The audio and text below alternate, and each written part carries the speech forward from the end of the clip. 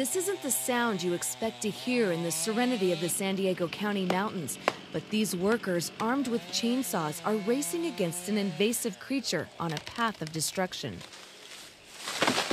The gold-spotted oak borer beetle has killed 80,000 oak trees in the county over the last decade. The Cleveland National Forest has taken the brunt of the massive die-off. This is probably the worst invasive insect problem that these oak trees have ever experienced. And as we can see with the tens of thousands of dead oak trees, the problem is only going to get worse over time. Mark Hoddle is a biological control specialist at UC Riverside.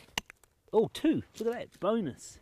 He says the trees are ultimately killed after the beetles burrow their eggs in the underside of the bark and the hatched larvae eat away at the tree. So you can see how extensive that is. So when you have hundreds or sometimes possibly thousands of these beetle larvae feeding in these trees that are dying around us, they're essentially cutting the tubes that move the nutrients up and down the tree, and the tree ends up ultimately starving because these tubes have been cut and they can't get their food or water anymore. The infested trees typically die within 3 to 5 years, a rapid mortality for 150-year-old oaks. The beetle was first discovered in San Diego County in about 2004. Hoddle says it likely came here in a bundle of firewood from its native home in Arizona. There, the beetle is hardly visible because its predators keep it in check. And here in California, where the climate's great, there's tens of thousands of oak trees for it to attack and no natural enemies. Boom, the populations have exploded, and we're seeing the consequences of that now. Roger Kovalt is supervising park ranger at Heisey Park and Campgrounds near Julian, the epicenter of the invasion. His crew has cut down 800 dead trees so far, with hundreds more to go. The entrance drainage used to have a very full canopy of oak. Now most of the trees are down and the light shines through. It's quite sad. We're losing this canopy and campers miss it.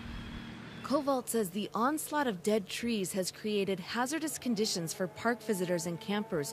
Trails and campgrounds are often closed because of unstable trees. Well, safety is a big issue.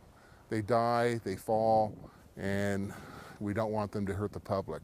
You also have an increased fire danger with the dried out tree, more likely to burn if a fire comes. The oak borer has a single-generation life cycle and lives for 1 year, but it's capable of producing more than 100 eggs, with 70 to 80% hatching and producing larvae. Thousands of acres of oak forests in San Diego County face an ecosystem collapse if these beetles can't be contained. The acorns are essential for deer and rodents. Woodpeckers store their nuts in these trees, and they're home to dozens of birds. And areas that are shaded by these oak trees often hold water and keep these areas damp, and in those areas we find unique plant and animal species that can only live in these moisted areas underneath the shade of these giant oak trees.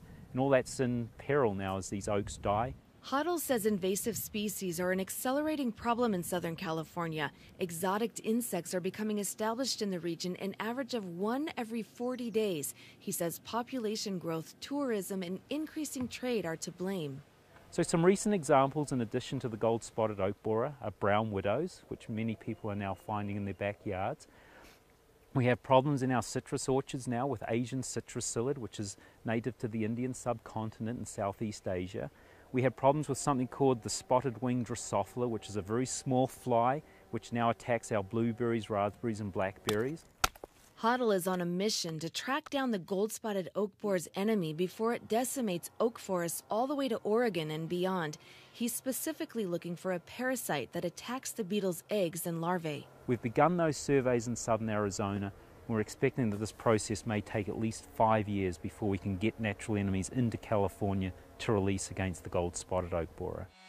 Hoddle says the question is, in 5 years, will there be any oak trees left to save? Susan Murphy, KPBS News.